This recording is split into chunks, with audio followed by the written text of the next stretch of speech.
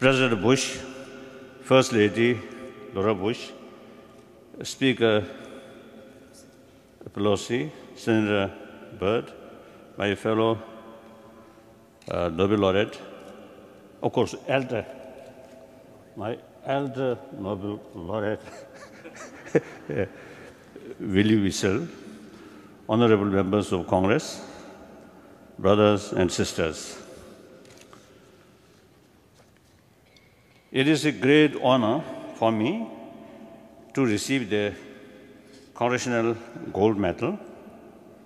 This recognition will bring tremendous joy and encouragement to the Tibetan people, for whom I have a special responsibility. Their welfare is my constant motivation, and I always consider myself as their free spokesman or spokesperson. A first mistake. I believe that this award also sends a powerful message to those many individuals who are dedicated to promoting peace, understanding, and harmony. On a personal note, I am deeply touched that this great honor has been given to me, a Buddhist monk, born of a simple family from the remote Amdo region of Tibet. As a child, I grew up under the loving care of my mother, a really wonderful, very compassionate mother, a truly compassionate woman. And after my arrival in Lhasa at the age of 4, all the people around me, my teachers, and even the housekeepers, and also the sweepers, taught me what it means to be kind, honest, and caring. It is such an environment I grew up. Later, my formal education in Buddhist thought exposed me to concepts such as interdependency and the human potential for infinite compassion. It is these that give me a profound recognition of the importance of universal responsibility, nonviolence, and interreligious understanding. Today, it is a conviction in these values that gives me powerful motivation to promote basic human values. Even in my own struggle for the rights and the greater freedom of the Tibetan people, these values continue to guide my commitment to pursuing a nonviolent path.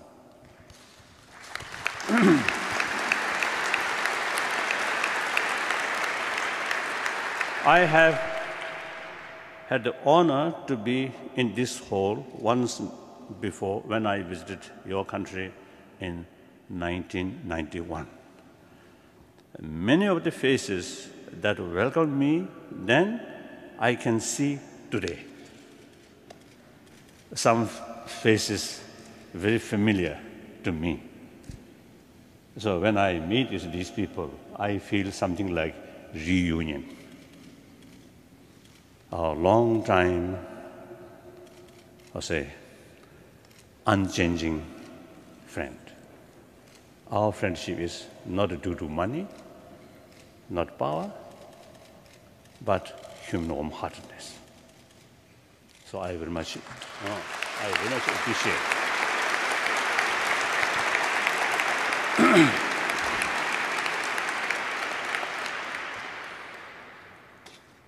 I can see today, which gives me great joy. Many have retired. Senator Bell, the Shatamabhe, sure about that. And J.C. Helm. I remember, you said there are physical difficulties, but their spirit is so strong. Really, it's a wonderful people. So, many of them retired. And now I also describe as a semi-retired position. So I'm looking forward a complete retirement.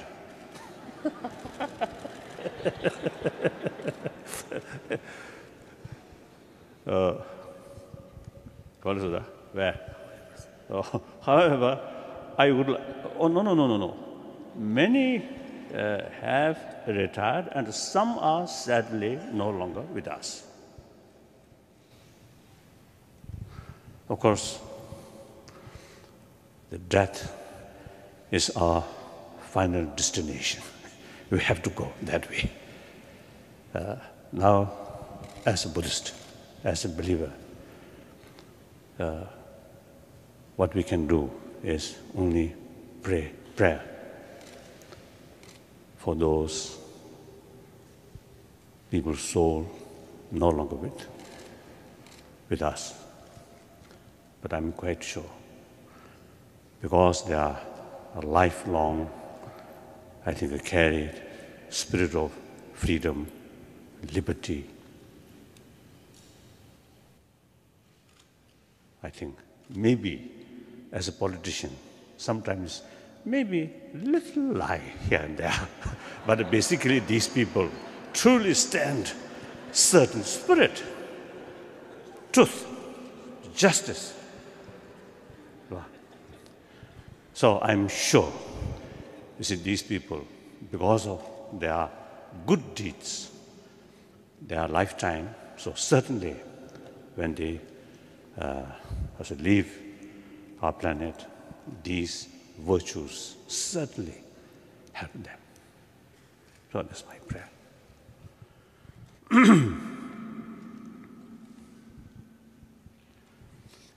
However, I would like to take this opportunity to recognize their kindness and the contribution.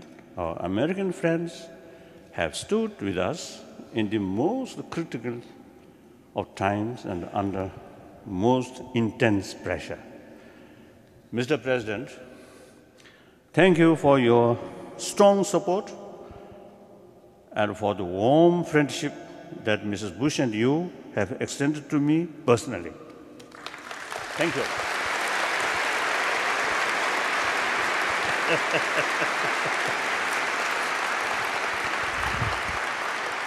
I am deeply grateful to you for your sympathy and support for Tibet and your firm stand on religious freedom and the cause of democracy. Then, Madam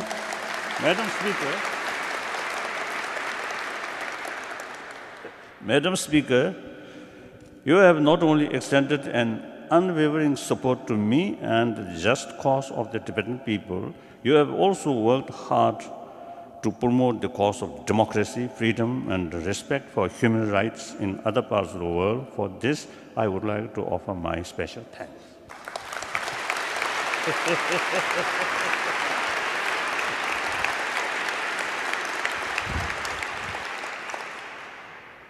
The consistency of American support for Tibet has not gone unnoticed in China, where this has caused some tension in the US-China relations. I feel a sense of regret. Today, I wish to share with you all my sincere hope that the future of Tibet and China will move beyond mistrust on a relationship based on mutual respect, trust, and recognition of common interest. Today, we watch China as it rapidly moves forward. Economic liberalization has led to wealth, modernization, and great power. I believe that today's economic success of both India and China, the two most populated nations with long history of rich culture, is most deserving. With their newfound status, both of these two countries are poised to play important leading role on the world stage. In order to fulfill this role, I believe it is vital for China to have transparency, rule of law, and freedom of information. Much of the world is waiting to see how China's concepts of harmonious society and peaceful rights would unfold. Today's China, being a state of many nationalities, a key factor here would be how it ensures the harmony and the unity of its various peoples. For this, the equality and the rights of these nationalities to maintain their distinct identities are crucial. With respect to my own homeland, Tibet, today many people, both from inside and outside, feel deeply concerned about the consequences of the rapid change taking place. Every year, the Chinese population inside Tibet is increasing at an alarming rate. And if we are to judge by the examples of the population of Lhasa, there is a real danger that the Tibetans will be reduced to an insignificant minority in their own homeland. This rapid increase in population is also posing serious threat to Tibet's fragile environment. Being the source of many of Asia's great rivers and substantial any substantial disturbance in Tibet's ecology will impact the lives of hundreds of millions. Furthermore, being situated between India and China, the peaceful resolution of the Tibet problem also has important implications for lasting peace and friendly relation between these two great neighbors. On the future of Tibet, let me take this opportunity to restate categorically that I am not seeking independence. I am seeking a meaningful autonomy for the Tibetan people within the People's Republic of China. If the real concern of the Chinese leadership is the unity and stability of PRC, I have fully addressed their concern. I have chosen to adopt this position because I believe, given the obvious benefits, especially in economic development, this would be in the best interest for the Tibetan people. Furthermore, I have no intention of using any agreement on autonomy as a stepping stone for Tibet's independence. I have conveyed these thoughts to successive Chinese leaders, in particular following the renewal of direct contact with the Chinese government in 2002. I have explained these in detail through my envoys. Despite all this, Beijing continues to allege that my hidden agenda is a separation and restoration of Tibet's old socio-political system. Such a notion is unfounded and untrue. Even in my youth, when I was compelled to take on the full responsibility of the governance, I began to initiate fundamental changes in Tibet. Unfortunately, these were interrupted because of the political upheavals that took place.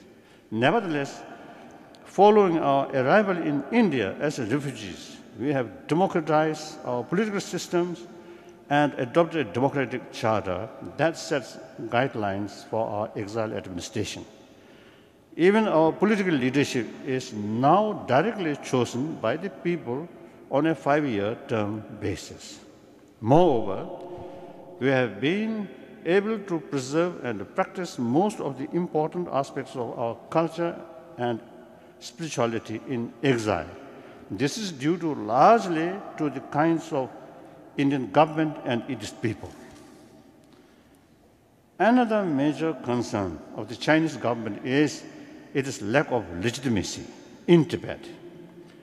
While I cannot rewrite the past, mutually agreeable solution could bring legitimacy. And I am certainly prepared to use my position and influence among the Tibetan people to bring consensus on this question. So I would also like to restate here that I have no hidden agenda. My decision not to accept any political office in a future Tibet is final. The Chinese authorities assert that I have a hostility towards China and that I actively seek to undermine China's welfare. Or sometimes Chinese accuse us that we are instrument of Western anti-Chinese forces. I don't think. Here, our supporters are also good friends of China.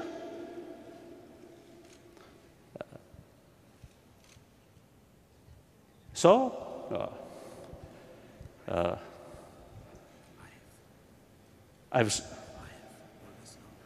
I have always encouraged world leaders to engage with China. I have supported China's entry into WTO and awarding the Summer Olympics in Beijing. I choose to do so with the hope that China would become a more open, tolerant, and responsible country. A major obstacle in our ongoing dialogue has been the conflicting perspectives on the current situation inside Tibet.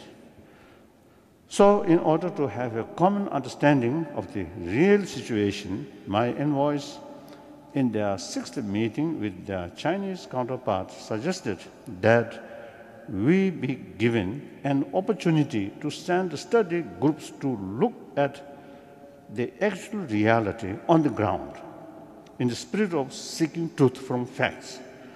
This could help both sides to move beyond each other's contentions. The time has come for our dialogue with Chinese leadership to progress towards the successful implementation of a meaningful autonomy for Tibet. As guaranteed in the Chinese Constitution and detailed in the Chinese State Council White Paper on Regional Ethnic Autonomy of Tibet. Let me take this opportunity to once again appeal to the Chinese leadership to recognize the grave problems in Tibet, the genuine grievances and the deep resentments of the Tibetan people inside Tibet, and to have the courage and the wisdom to address these problems realistically in the spirit of reconciliation. To you, my American friends, I appeal to you to make every effort to seek ways to help convince the Chinese leadership of my sincerity and help make our dialogue process move forward.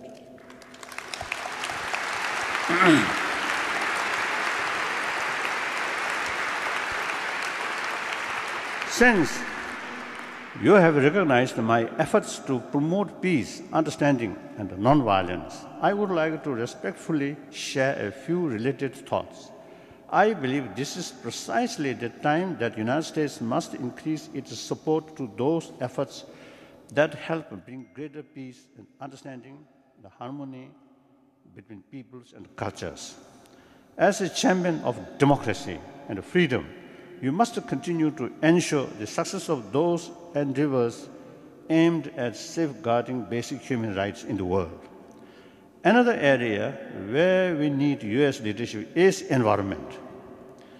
As we all know, today our Earth is definitely warming up, and many scientists tell us that our own action is to a large part responsible.